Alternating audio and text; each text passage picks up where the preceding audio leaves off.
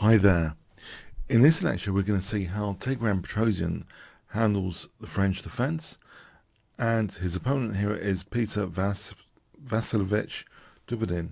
This is in 1950, the URS championship. E4 from Dubinin. We see the French defense, and we see now the winner variation, and Petrosian here plays knight e7. We see a3, and Petrosian does depart with the dark square bishop. And c5 now, we see queen g4, knight f5. So that not only holds the g7 pawn, it puts pressure on d4. Bishop d3, and now h5. Queen h3, c takes d4. We see g4, knight e7, c takes d4, queen c7. So there's a threat of potentially queen c3 check here. Knight e2, knight b c6, white castles, bishop d7, g takes h5.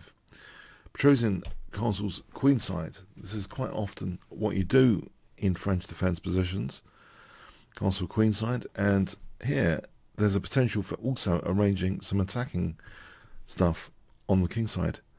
So we see bishop f4, rook dg8, king h1, g5. So it is kind of exciting opposite side castling games. Bishop g3, rook h6. We see f4, g4. This does secure that f5 square rather nicely. You see that the dark square bishop is closed in. Knight f5. Petrosian certainly doesn't mind the double pawns, and certainly doesn't mind if white tries to win d5, because that diagonal could really be a backfire later for this bishop. It could come alive later.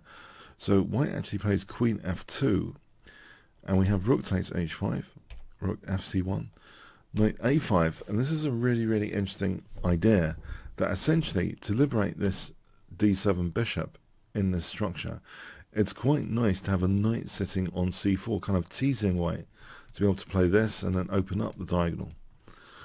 So we see c4, and Petrosian just takes that. So yeah, there is prospect now for this bishop. We see d5, that's just taken. Queen takes a7, knight c6, check, queen b8, queen takes, king takes, and now bishop takes f5. This endgame seems actually rather nice for black. There's two passed pawns here, two connected passed pawns, and not only that, the light square weaknesses in the position make good walking steps for the black king here. We see king g1, and the rook's double, bishop d3, we see rook a2, d4. This is a very strong position for black. In fact, here black could actually just simplify with bishop takes e2. This is very good, where the two connected passed pawns are very difficult to manage. The bishop is tied down here, can't really step back that easily quite often. Okay, so we have a very nice position here as well, but rook d8 is played. We see rook takes. This, it just seems desperate, this exchange sack here. King c8. The king starts on a really interesting walk here now, and that's why many consider this one of Petrosian's best games.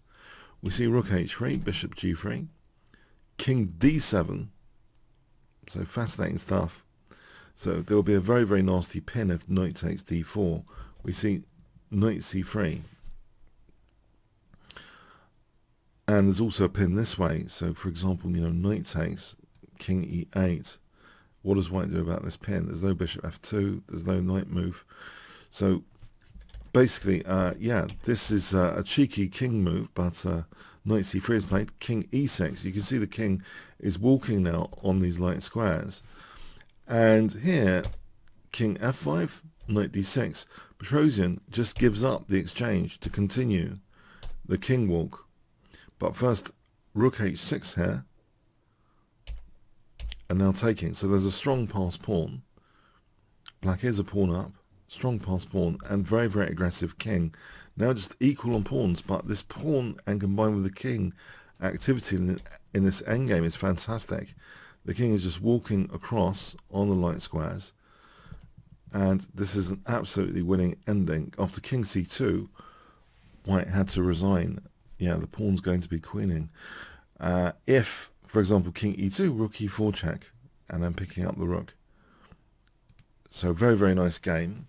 So what we see in this game is a very interesting light square campaign from the opening. At one point it looked as though Petrosian was going to be attacking on the king side, but he just didn't mind the transitions to the endgame. White got very, very aggressive with c4 later, but you can see that the light squares are being weakened in the middle game, and in the endgame, yes, the king could just walk over them.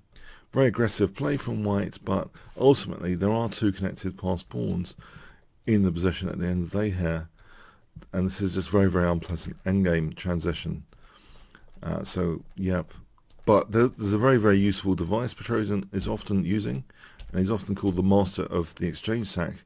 This is very, very useful here, just to get rid of white's counterplay completely, really. Establish a strong passed pawn, and the king is just super aggressive. This passed pawn is a winning pawn element in its own right, having a very, very dangerous passed pawn. Okay, hope you enjoyed this one. Get inspired. Thanks very much.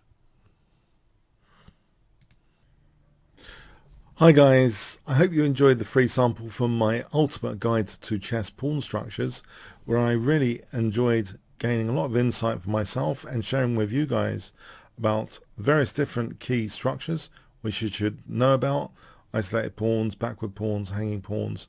I even talk about form pawns, and this actually has a mammoth 45 plus hours of video content in this course, and you can get it at a discount as well with the standard voucher code, which is on Kingscrusher TV/pawns. So I hope you do check out this pawn structure course. It's given me a lot of confidence to know fundamentally what's going on. Helps with, you know, getting a template plan quite easily just based on the pawn structure cues of a chess position. Okay, so I do hope you check that out. Thanks very much.